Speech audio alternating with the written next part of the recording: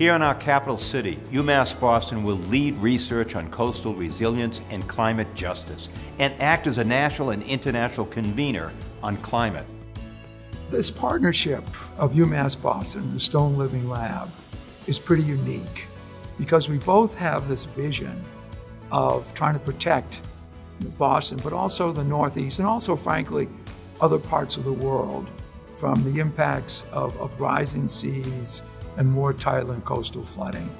So the idea came out of this vision of the Stone Foundation of a living laboratory where we would actually, instead of carrying out experiments on nature-based systems in like a laboratory or just using computer models, we would actually carry out experiments in the field. Environmentally and societally, it was better to learn from nature and adapt over time so that we could learn not just as an ecosystem and as an environment, but also as a society. Living Seawalls is founded on around 20 years of research that's been happening in Sydney Harbour.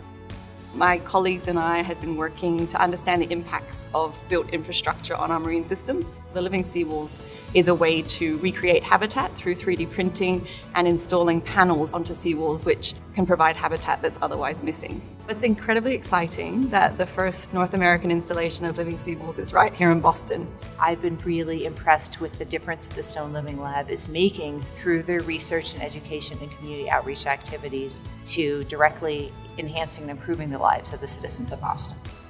I'm really hopeful that we can find a way that people and nature can work together to our mutual benefit. And I'm finding more and more with every project that we do that that is true.